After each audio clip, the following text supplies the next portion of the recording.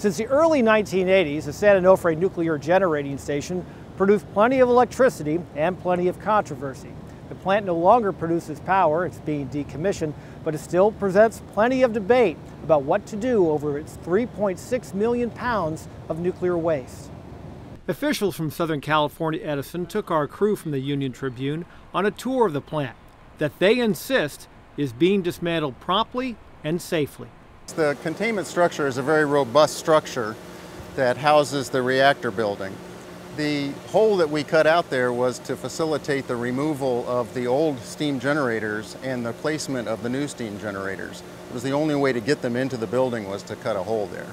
The San Onofre nuclear generating station has not been generating electricity since January of 2012, but this place is hardly a ghost town. There are 325 full-time employees as well as contract employees who are helping decommission the plant.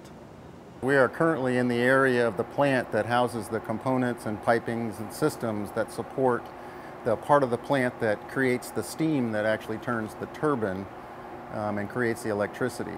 So the water would go inside the containment building, come back out here, and it would be turned to steam. It would then create the force to drive the turbine, then that water would be condensed and then sent back in through that loop. This area here might show more than any place else the changes here in San Onofre. Those two gigantic pipes, they used to generate 660 million gallons of ocean water. They used to go through every day. Now they're empty.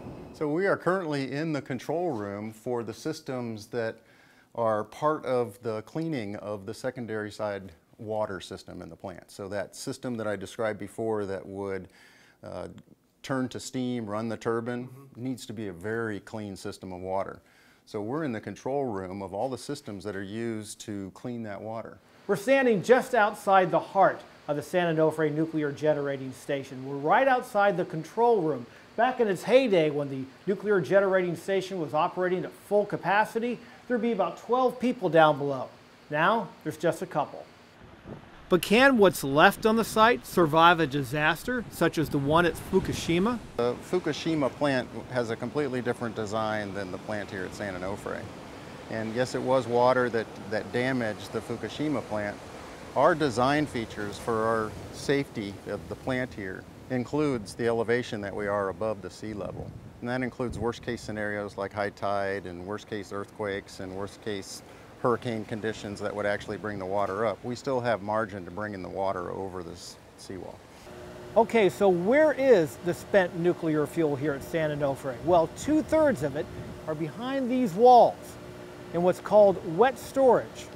The other 1/3 of spent nuclear fuel here at San Onofre is right over my shoulder in dry cask storage. However, eventually, within a few years, everything, all the spent fuel, will be in dry cask storage. The casks are very safe. Dry cask storage technology has been used in the U.S. around the country since 1986, very successfully. There has never been a breach of a cask. There's never been a radiation release from a cask. They're very safe. They're well designed. These casks here, or these canisters here, are designed to the highest seismic standards in the country. So it's a very robust, well-designed system.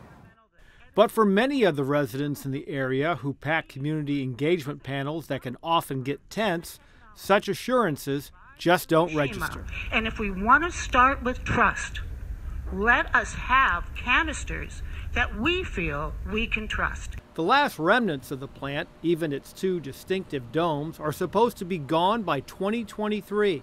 But until the federal government comes up with a place to put the spent fuel, the waste is going to stay on the beach. For the San Diego Union-Tribune, this is Rob Nicoleski.